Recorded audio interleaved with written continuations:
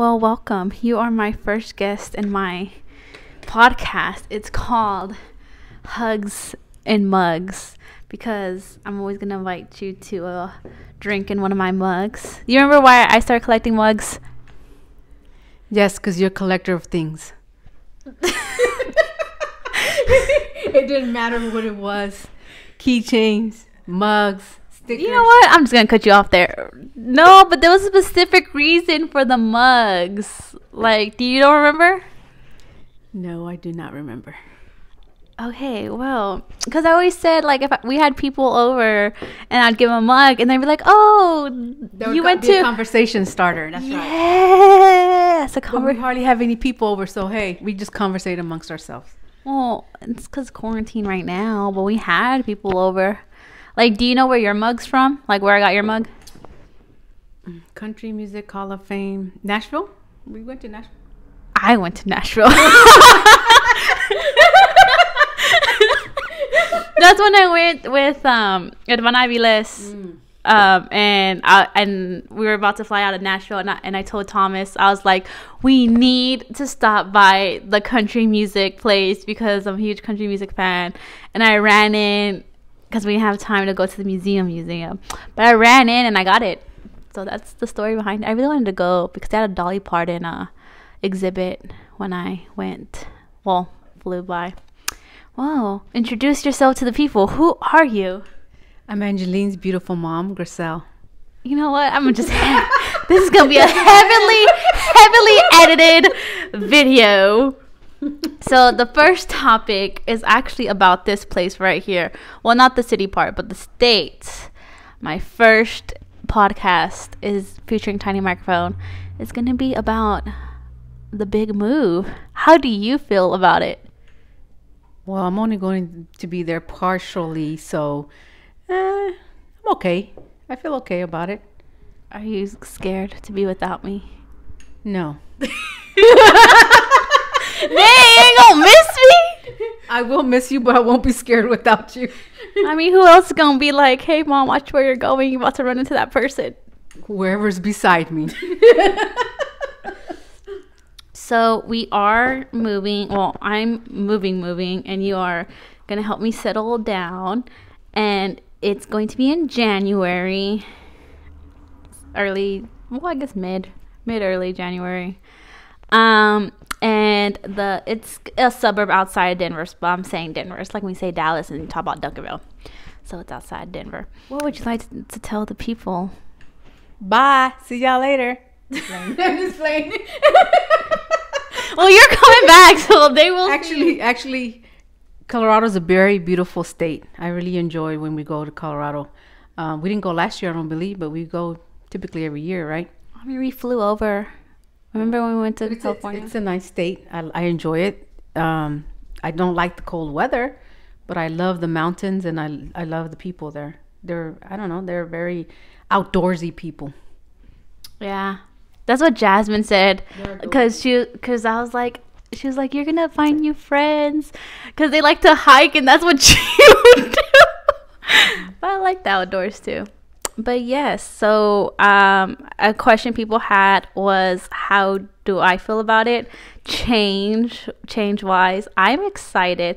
I'm nervous. I don't know. I just feel like new beginnings. And that's all I'm thinking. I mean, like, right now I say plan to move because I feel like 2020 has taught us that if you got plans, it's going to ruin it. 2020 taught me not to plan my life. A lot of the questions were the same questions. Like, it's a big change. It's a big difference from Texas. My thing is the snow. I like snow, but I'm going to be shoveling my car. I'm looking for a place with a garage. That way we don't have to shovel out the snow. How do you feel about the snow? You know how it is. I like seeing it, being in it, but not having to work to be in it. Meaning, no, I don't want to shovel snow. No, I don't want to be out there warming my car up, see if it starts. No, I don't want to do all that. That's just too much. And that's what I'm going to be doing. Well, 2 years ago, we went to Winter Park. I was the one shoveling us out of the snow. You were in the house. Yes. warm by the fireplace, relaxing while I was out there shoveling the snow and then putting air on the tires because the tire pressure light came on.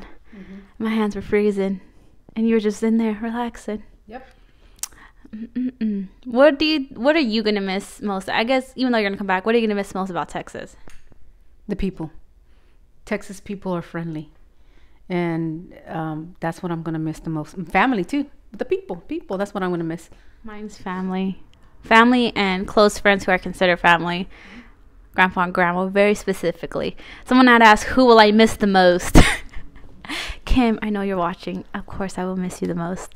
But it would have to be my grandparents, grandma and grandpa. I think I will miss the most. That means the podcast, quote unquote. Because you know how I did my YouTube videos for traveling, but I ain't got nothing to put on my YouTube. So my YouTube has been inactive because it's been 1 year since we've been in Thailand. Wow, now Colorado. One adventure after another. It's gonna be fun. I think when you do something like this is actually good because it challenges you to see what you're made of. You know, hey, can I do this? A lot of people don't because they think they can't. So it broadens your horizons. Like, okay, can I do this? Can I do this? Well, do you think I could do it? Yes, you can do it because you were trained by me. Got that Garcia in me. We aren't quitters. We don't lose. I'm basically gonna be working at a hospital. A lot of people had asked what I was gonna also do if I was gonna stay in the same line of work. I am working at the Children's Hospital just over there in Denver now. Those were really the main questions. Why Colorado? I mean, I've always loved Colorado. When did I start talking about Colorado the most? It was before our first trip to Colorado, and that was back in 2016. Do you remember? I think you've always liked cold weather, mountains, and so because Colorado has all that, that's been something that you've been attracted to. Yeah. And you know what I think it is? I think that it's also, remember when Laura used to live there and we could never make it to Colorado when she was there? Yeah. And I think that just like fueled my fire. I'm like, I'm going to make it to Colorado one day. Blizzard, no blizzard, I will be there. But I've always loved Colorado. It's going to be me, my dog, in a cabin in the middle of the woods. I don't know about the cabin part. But it's going to be you and your dog, all right? I'm actually really interested how Dozer's going to react because of the change of the weather. That's what I'm interested in. He's going to love the summers, though, because we're going to be able to go, like, hiking. And he's going to be but, like, I just feel like I'm going to take him hiking, and this fool's going to see a bear and going to start barking at it, and that's how I'm going to die. If I die in Colorado, it's going to be because of Dozer barking at a bear. Let me tell you that right now. Make sure you put everything under my name. So that I can get an inheritance. That's messed up. That is messed up. Let me think. What else? Someone had asked if I was still going to be in the English. Yes, I'm moving states, not languages. I will still be going to the English congregation. Dozer trying to make an appearance. Hey, Dozer, how do you feel about moving to Colorado? Oh, he's gonna like that. It's okay. I can take this part off. He's going to blend in with the snow. You have any other words?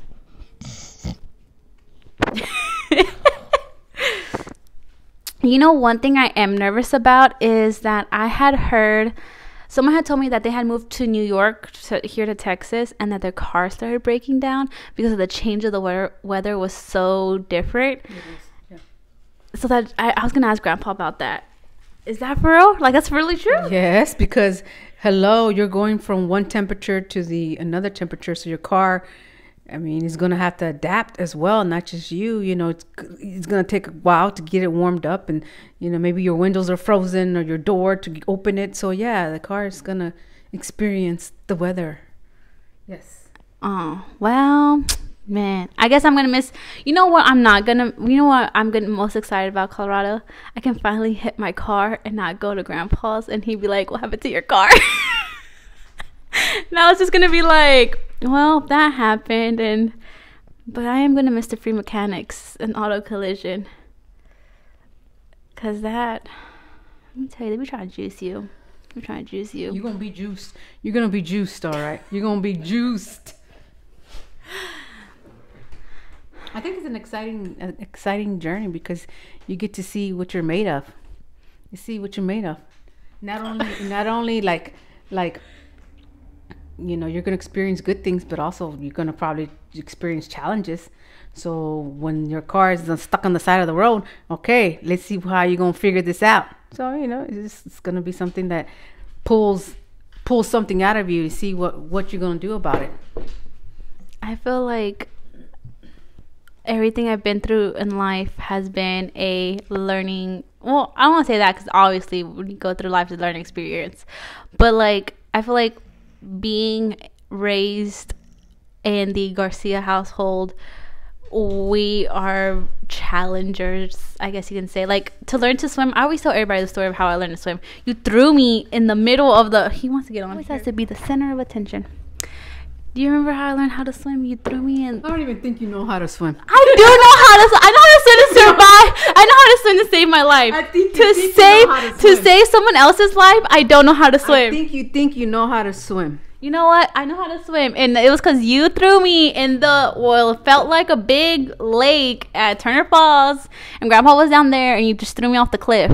Do you remember that? That's how I learned sink or swim. Bam, go. Colorado will be a sink or swim opportunity. I'll be like, woo! But yes, so this is the first podcast. It's about moving. Have you ever done a big move? Like, do you ever remember having like a big move? By myself? I guess just in general. Like when you were little, when you moved from Kansas to Texas, did it feel big to you? Even though, like, you had Grandpa, obviously. No, I was little. I was like, can we just get to where we're going? Are we there yet? Are we there yet? Are we there yet? That's how I was. Like, no, I was little. So you don't have a big move? No, I don't think so. I feel like I'm I don't want to say first in the family, but like first in the immediate family who's having a big move. Because everyone else who's moved, they just moved to Kansas. And we have family in Kansas. And not that... Mama moved too. Oh, yeah.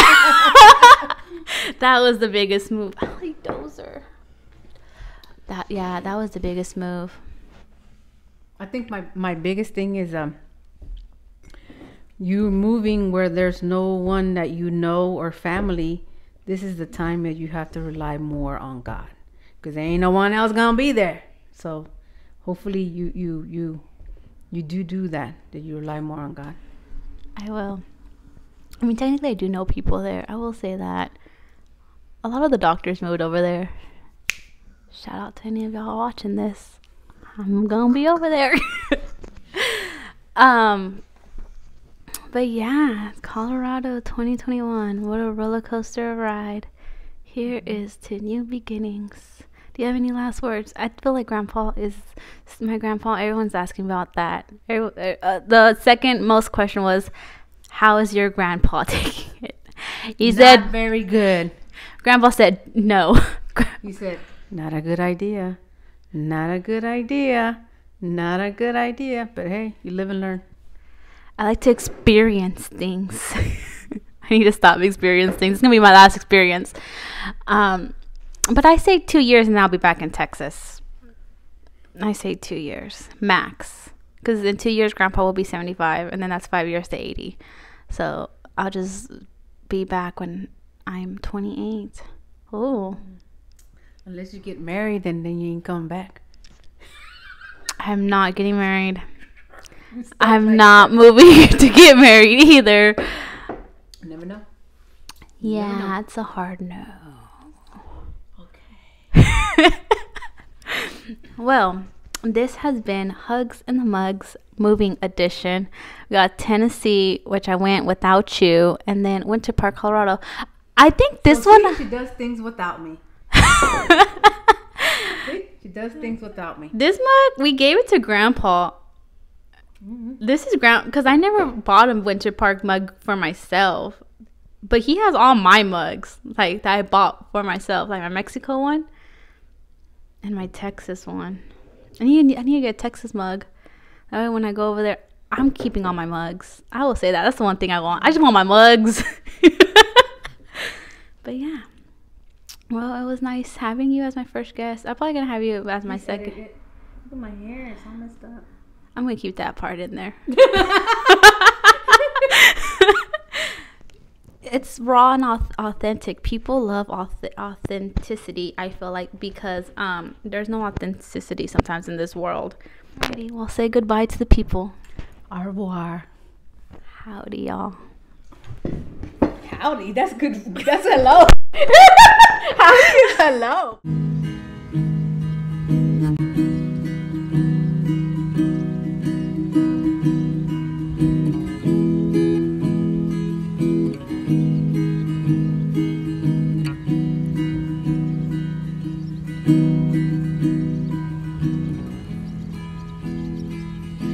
Alabama, Arkansas, I do love my mom and pa, not the way that I do love you. Holy moly, me oh my, you're the apple of my eye. Girl, I've never met someone like you. Man, oh man, you're my best friend. I scream it to the nothingness.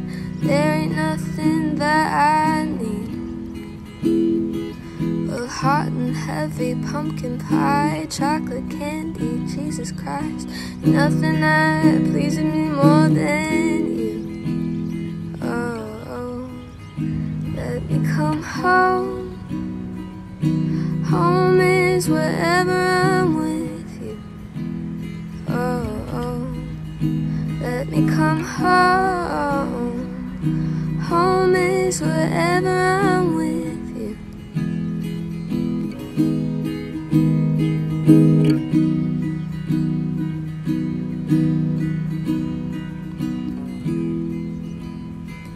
I'll follow you into the park, through the jungle, through the dark. Girl, I've never loved one like you. Moats and boats and waterfalls, alleyways and payphone calls. I've been everywhere with you. We laugh until we think we die, barefoot on a summer night. Never could be sweeter than with you.